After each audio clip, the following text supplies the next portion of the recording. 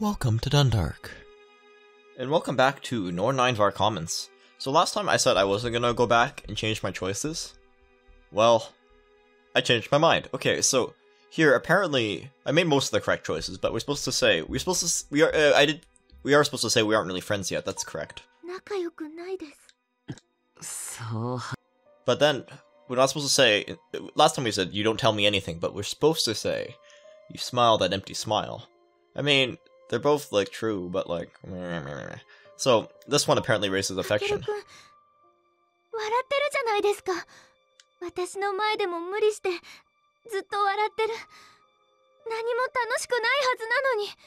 So she comments on that instead, of course. Then we get her affection up.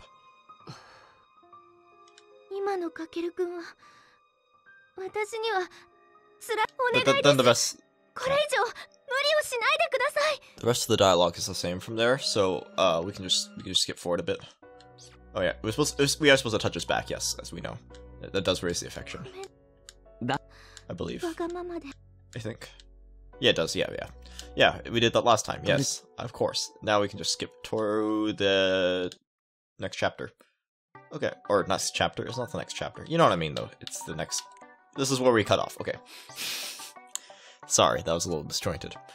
After dinner was eaten and we cleaned up, I sat in the dining hall with Mikoto and Nanami. The boys had gotten off to the bay, leaving us girls in the room. Kakeru hasn't spoken a single word to me since he told me about the earring. That's fair. Does he hate me now? Oh no, I hope he doesn't.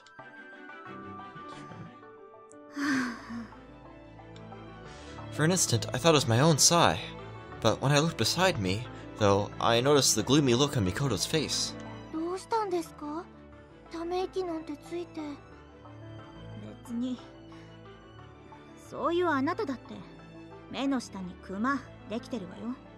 Oh yeah, didn't Mikoto said she'd take care of, like, Kakeru for a little or something like that? Or was that something else? That'd be over now? Although Nanami looks kind of sad too. But she's always kind of like that.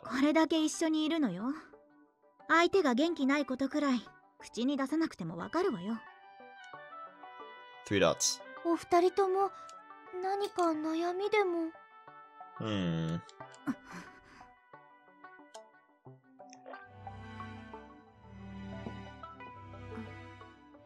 Oh, something about Sakuya.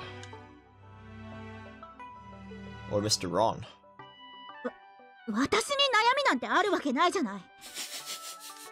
Oh, is it boy problems? Ah.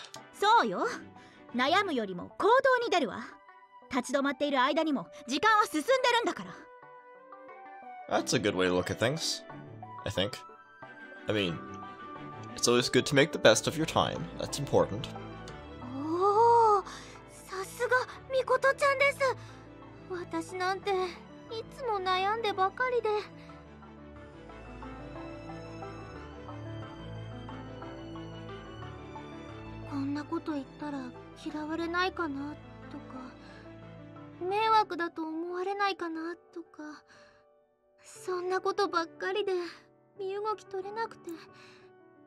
Right, okay.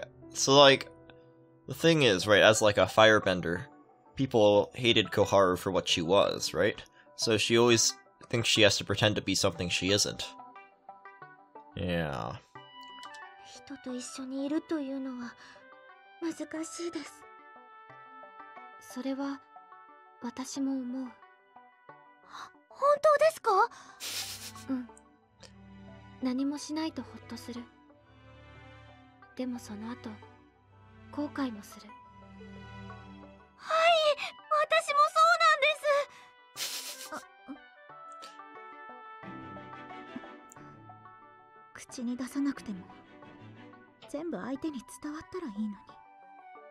If only they could understand everything without us having to talk it out. Yeah, I know. It'd be nice if everybody just understood each other's problems and that you didn't even have to talk about it. It was just like, you're good, right?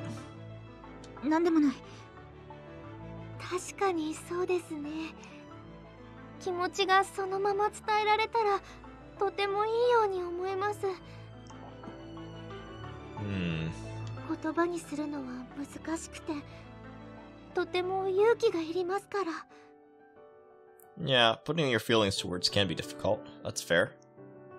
I'm not a very good wordsmith myself, so I understand. 何？みんな兵みたいになりたいの？いつきさん。 I thought you were bathing. いや、裏若き乙女たちはいろいろ悩みを抱えてるんだね。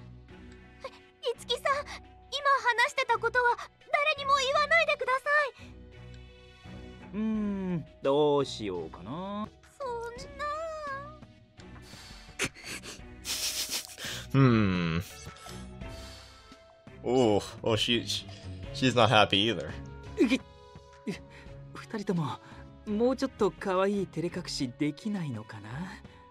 Yeah, you see, Koharu is all cute when she's embarrassed. But, you know, the other two girls are like, they scowl. もう冗談だって。俺は悩める君たちを救いに来たんだよ。救う？放っておきなさい。暇を持て余して私たちをからかおうっていう魂胆。そんなことないよ。俺は女の子の味方だからさ。鏡さん、嘘の持久力なさすぎ。まあいいじゃない。暇つぶしでも悪巧みでもなんでも。Killing time or evil lies, whatever, I'm good with it. よくないわよ。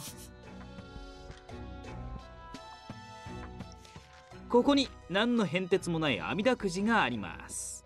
どれか好きなの選んでください。What's he talking about? What's a ghost leg game? 嫌な予感しかしない。いつき、あなた本当に何を考えてるの？お嬢さん方が選ばないんなら俺が選ぶよ。なんだか知らないけど、自分のことを人に決められるのは嫌いよ。貸しなさい。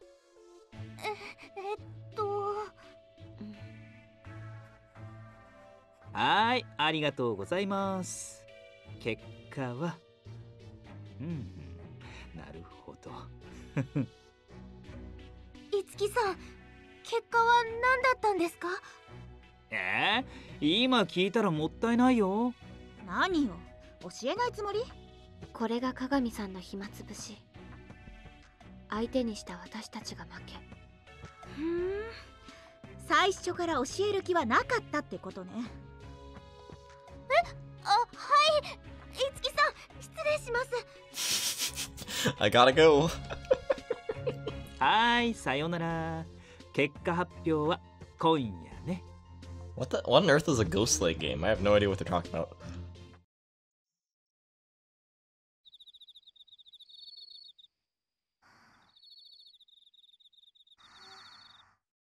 I wouldn't call that snoring.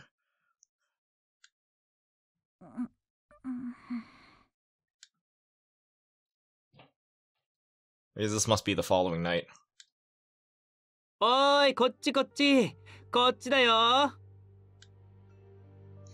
Someone's calling me. Who is it? そうそう、おいで。まっすぐこっちに歩いておいで。Well, Itsuki said he would give you the results tonight. Does he mean in their dreams? That'd be kind of weird, but okay. Maybe that's what he does. That's what his power is.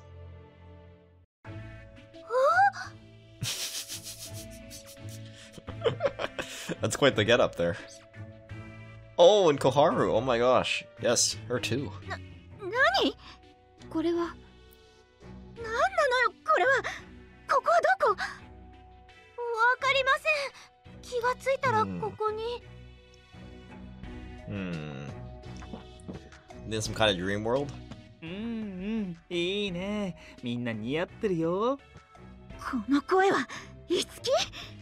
ちょっと、一体どういうことよ。Is Itsuki a cat? おお。猫。みことちゃん、ダメです。猫さんに攻撃しては。You should attack a cat. にゃんじゃないわよ。あなたいつきでしょ。にゃんのことだかわからねえにゃん。Oh no. It's the cat accent again. ごまかさないで。こ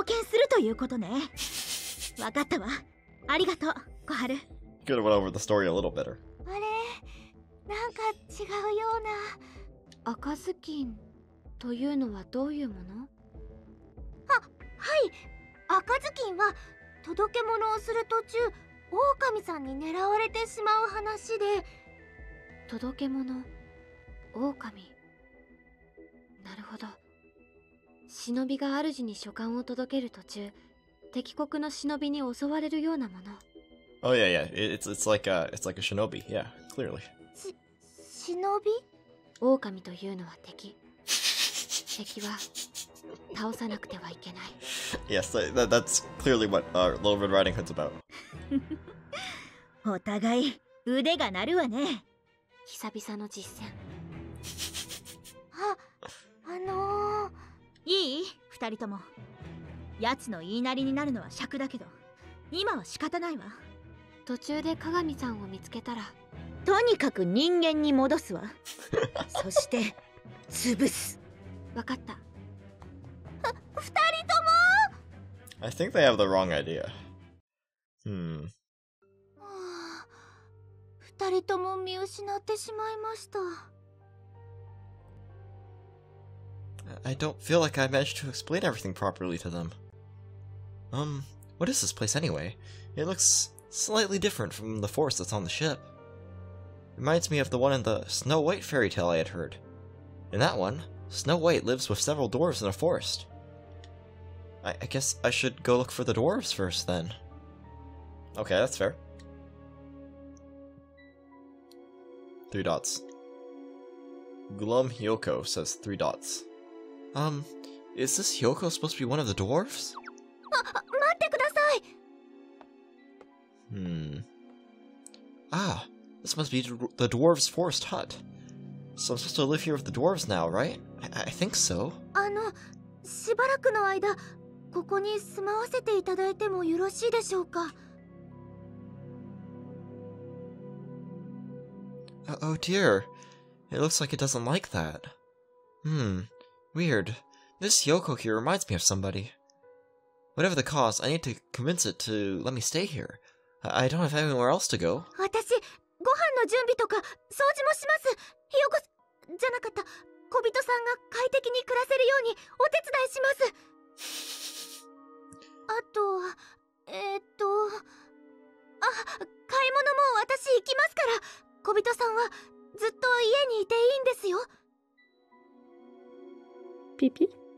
はい。ピー。ありがとうございます。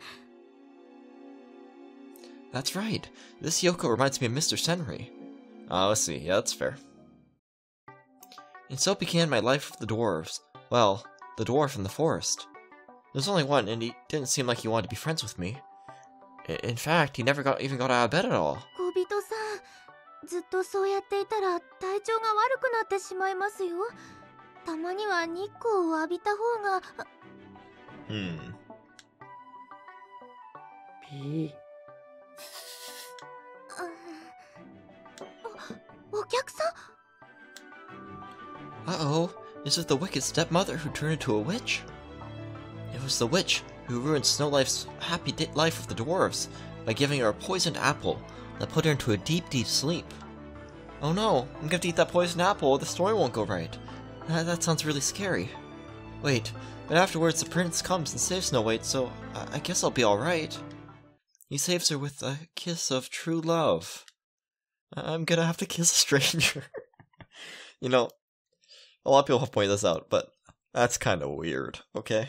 はーい、今開けますね。お、ななみちゃん。 Oh, it's just a Nami-chan. 狼、来なかった。はい。この辺りに追い詰めたはず。なかなかしぶとい。This stupid thing will die. ななみちゃん、赤ずきんちゃんはそういうお話じゃ。そこ。ぶね。外した。ななみちゃん、狼はアキトくんですよ。 Yeah, it looks like Akito. 次こそ逃がさない。ななみちゃん、無事に赤ずきんの話を終えられるのでしょうか。 Oh, poor Mr. Akito. とにかくまだ毒リンゴの話ではなかったようですね。ほっとしました。 Another guest? Maybe this time it's the witch. ガラスの靴見なかった？どこを探してもないのよ。まったく手間を取らせて。 Oh, I like how the text box says Cinderella now. Wow, Mikoto must be looking everywhere for her slippers if she came all the way into these woods. 私の説明が悪くて申し訳なかったのですが、ガラスの靴は王子様が持っていまして。王子？そんな人知らないわ。確かに私も知りませんが、でも王子様がミコトちゃんのことを迎えに来てくれるはずです。迎え？どこに？そこまではわかりません。つまり向こうも私の居場所を知らないということよね。この私が見つけるのが早いか、どっちだと思う？そんなの私に決まってるわ。待ってなさい王子とやら、首根っこ捕まえてやるから。 Yeah, clearly she has to find the prince. Of course, of course. That's how the story goes. Oh dear, I need to finish my story as quickly as possible so I can go help Nanami and Mikoto get theirs right. Miss Witch isn't here though. I wonder if she got lost in the woods. Maybe I should go do what Mikoto did and go look for her. That's fair, you could do that. Now, where's Miss Witch gone? I wandered around in the woods for a really long time, but I couldn't find anybody at all. Where is she? I need to finish this up as soon as possible so I can go help Mikoto and Nanami. But that means I have to eat the poisoned apple too, though.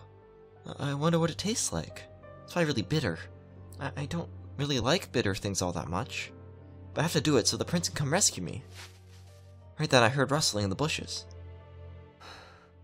Oh, I see. かけるくんもここに来てたんですか。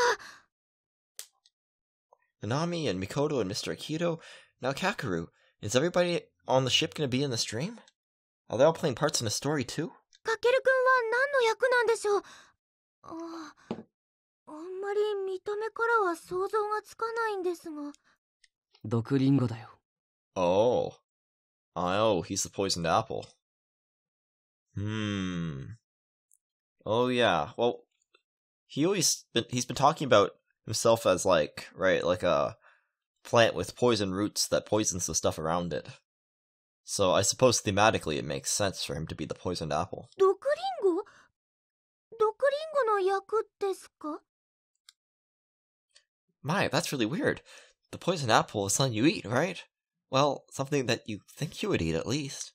Why would he be that part? 俺にぴったりの役だよね。偽りに身を固めて人を騙すんだ。Yeah. 何を言ってるんですか？意味がよくわかりません。いくらいい人ぶったって中身の毒が消えたりはしない。Getting some like 俺の persona 本質は stuff in here. 毒なんだよ。The true self. Poison.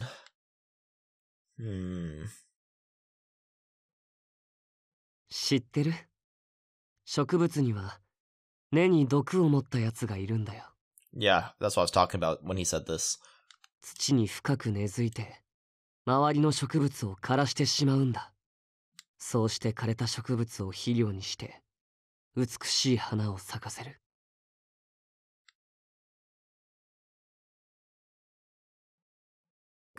かけるくんは毒なんかじゃ。Slowly, a sharp, pointy stick grew out of the palm of Kakeru's hand. 俺は君にひどいことをしてしまう。今までよりももっとだ。だって君は俺を見透かす。君には俺の嘘が通用しない。Oh, I see. Yeah, well that's the thing. It seems like Koharu can read right through him. 八つ当たり。八つ当たりだ。君は何も悪くないのにひどいことを言ってしまいそうになるんだ。俺は愚者そのものだね。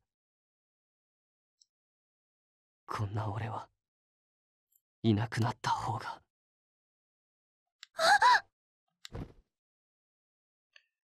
Kakeru turned the sharp stick towards his own throat. I threw myself forward, grabbing his arm. どうして邪魔をする？俺は毒だ。君の害にしかならない。食べられないリンゴは腐るだけだ。毒でなければ君に食べてもらいたかったけど。That's a little strange way to put it. If I wasn't so dangerous, it would have been nice if you could taste me. That's a little odd. I'm just gonna put that out there. そんな資格俺にはない。こんな不安定でどうしようもなくて弱さをさらけ出して。I mean, everybody has to some degree. Everyone has their own insecurities. 君のそばにいるべきじゃないんだ。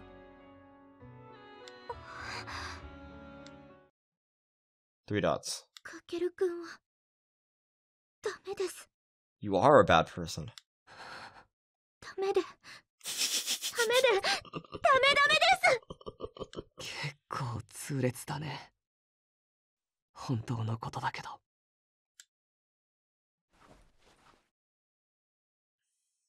Oh. Oh, now his eyes are wide during the hug. I reached up and put my arms around his neck, planting a soft kiss on his cheek.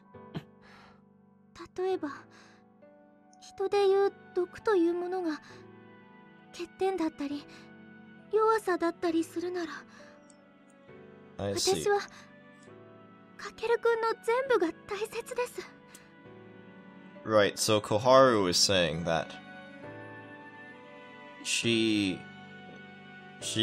every part of him is important to her. That is, like, the good parts and the bad parts, you know?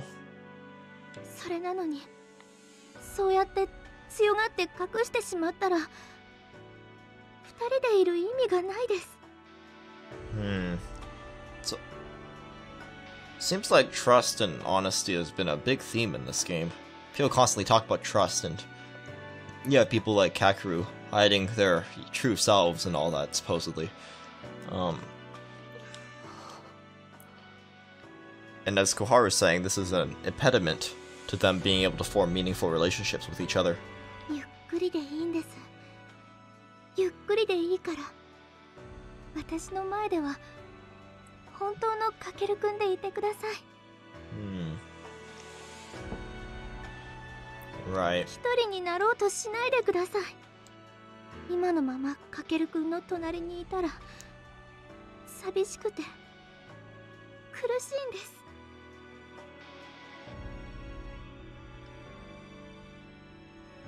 Aww.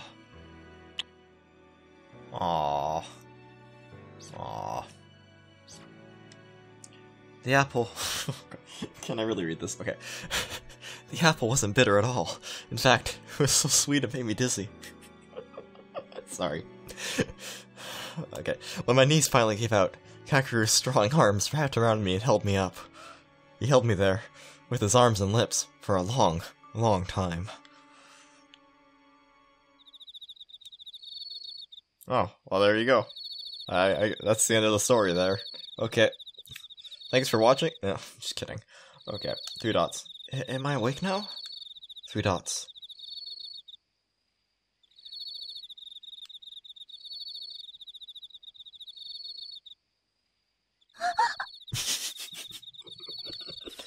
Oh my gosh, what kind of dream was that?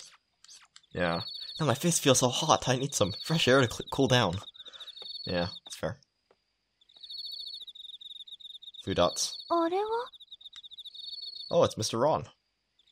That's Mr. Ron. He looks like he fell asleep lying down on a bench. ロンさん、外で寝ていたら風邪をひいてしまいますよ。 3 dots. Oh dear, he's not waking up. I should probably go and get someone. Looked around, but of course no one was out at this hour. I stopped trying to figure out what I should do when I noticed the glint of silver in Mr. Ron's hand. Oh. Oh. Mr. Ron has the earring. Why would Mr. Ron have the earring? That's really suspicious. Was he the one who stole it from Kakeru? I looked more closely. It was a small earring. Oh my.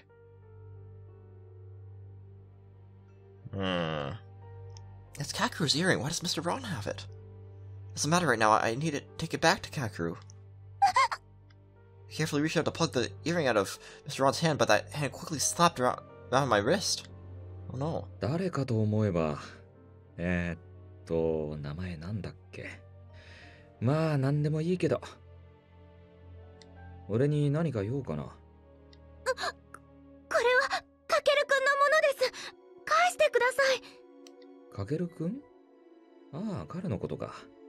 ああ、困ったな。Why is it not that simple? I thought it's just an old cheap earring his dad gave him. これはね、彼にとってはすごく危ないものだよ。It's dangerous for him to have it. こんなもの捨てた方がいい。それが彼のためだよ。捨てるかどうかはかけるくんが決めることです。そう言われてもね。That earring is very important to Kakeru. Losing is what put him through all that pain and misery. I have to get it back for him no matter what. どうしても返してもらえないんですか？ What's his deal? ごめんね。We haven't seen much of him in the story so far, so I don't know much about his deal, but, you know. What? Oh, what's with the red flash on the screen? Oh, did Koharu just fireball him? ああ、取られちゃった。ごめんなさい。これは本当に She stole it from him. Oh my gosh. It ran 大 off. 切なものね。誰にとってなんだか。She stole it from him. Wow. まったく、せっかく自分の意志で動き始めたっていうのにな。Maybe Mr. Ron sees it as it causes him to cling to his past. It's a reminder of his dad and all that.